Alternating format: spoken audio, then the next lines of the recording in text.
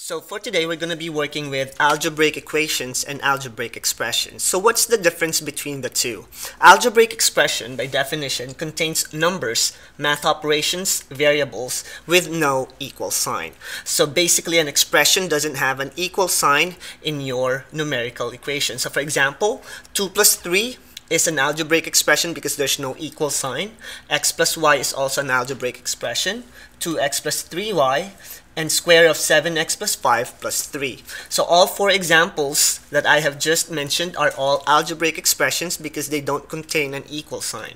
Now, an algebraic equation is an algebraic notations with math operations and numerical expressions equated to another algebraic expressions. So an example of algebraic equation will be 2 plus 5 equal to y, x plus 3 equal to 7y, up until the square of 3x plus 8 equal to 6. So if you'll notice, expression doesn't have an equal sign and equation will have the equal sign symbol. So that's how you basically look at it into its differences. Now, to be able to understand writing and translating algebraic expression into its numerical expressions, you need to understand and remember the words associated with each mathematical operation. So I'm going to show you the four basic operations and the words associated for each one. So for addition, the words associated with addition will be sum, plus, increased by, more than, and added to. So if you see these words or some of these words in an algebraic expressions or equations, you'll be able to understand that you are adding in that particular equation or expressions. Now for multiplication, we have words associated to it like product, times, of, multiplied by, and add. And for subtraction, we have difference, minus, decreased by, fewer than, and less than.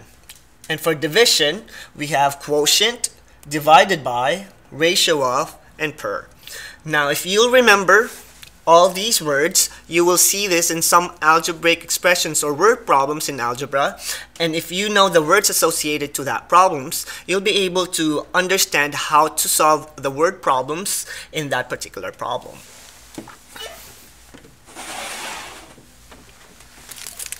Here are some examples on how you write an algebraic expressions or equations into its numerical form.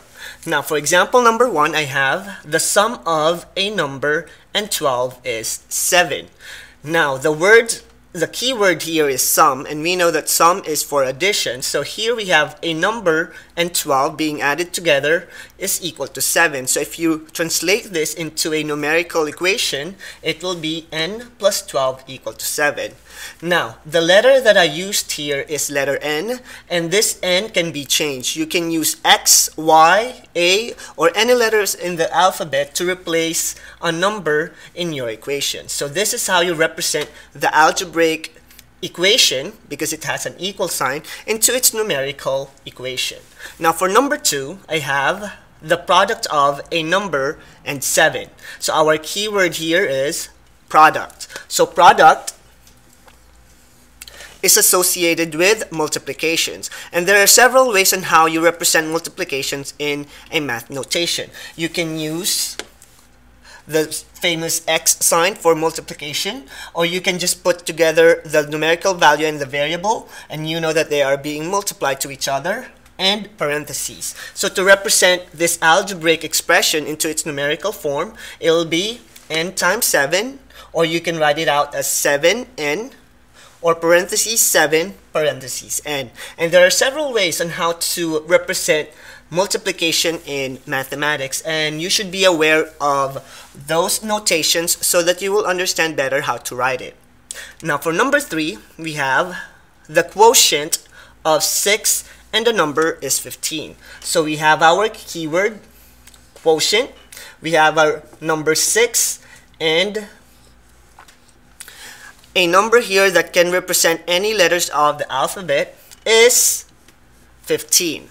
So when you write it down into its numerical form, the quotient of 6 and a number is 15 is basically written as 6 over x is equal to 15, or 6 divided by x is equal to 15. And once again, there are several ways on how to write this out, and these two right here are basically how you write this equation into its numerical form. You can use a fraction or this division symbol.